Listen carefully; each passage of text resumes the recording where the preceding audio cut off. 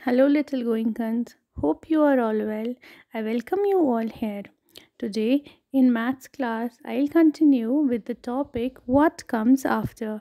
Goenkans, you all know that after number means the next number.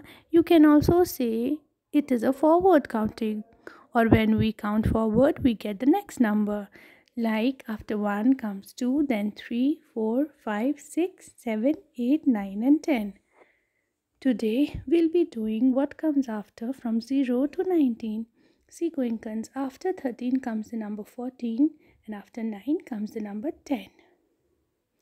After 1 comes the number 2. After 0 comes the number 1. After 15 comes the number 16.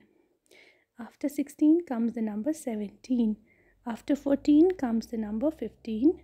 After 10 comes the number 11. And after 7 comes the number 8. After 18 comes the number 19. So Goenkans, practice it at home. Thank you and stay safe.